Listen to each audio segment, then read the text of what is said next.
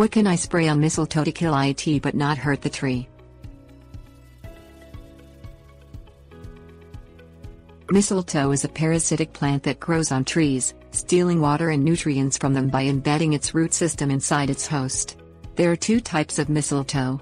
Dwarf mistletoe attacks pine trees, firs and conifers, while true mistletoe attacks a variety of trees, including oaks, elms, pecans, birch, ash, walnuts, box elders, locusts and white fir. There aren't any sprays that will kill mistletoe without also hurting the host tree, but there are other ways to control this nuisance plant. True mistletoe.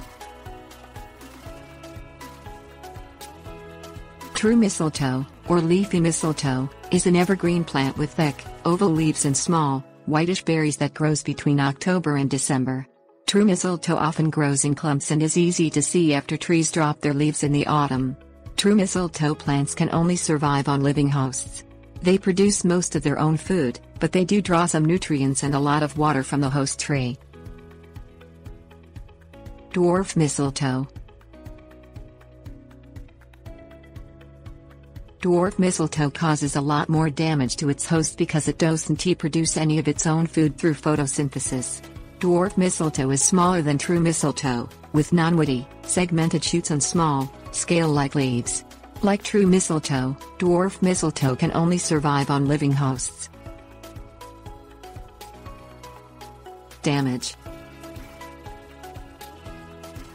Healthy trees can usually tolerate true mistletoe on a few of their branches because just a few plants don't remove enough water or mineral nutrients to cause significant damage.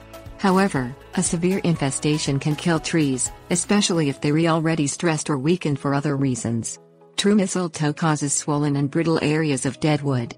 Trees that are infested with dwarf mistletoe lose vigor and die slowly from the top down as their food supply is gradually choked off. As the infestation grows worse, trees become twisted and blackened. Both types of mistletoe cause a dense growth of small branches called witch's broom. Clipping. Mistletoe attaches itself to a tree's vascular system, and the only way to permanently remove it from a tree is to remove part of the tree as well. Clipping off the visible part of the mistletoe won't remove all of the plant, it will just grow back.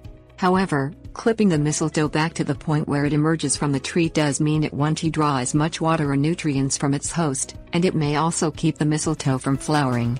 This will need to be repeated every year or two to keep the mistletoe under control. Pruning.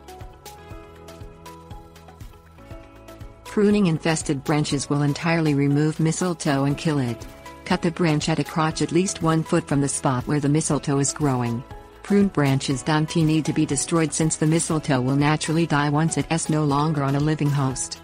Pruning is effective on lightly infested trees, but it may be impossible to prune all of the infected branches on severely infested trees without killing them. Ethephon. Ethephon is a chemical that regulates plant growth. When used on mistletoe, it causes the mistletoe to drop most of its flowers, fruit and shoots, preventing the plant from going to seed and spreading the infection to other trees. However, it doesn't kill the part of the root system that's in the host tree, so the plant regrows in 3 to 5 years. Ethephon can be used to help control dwarf mistletoe or true mistletoe and should be applied when the host tree is dormant.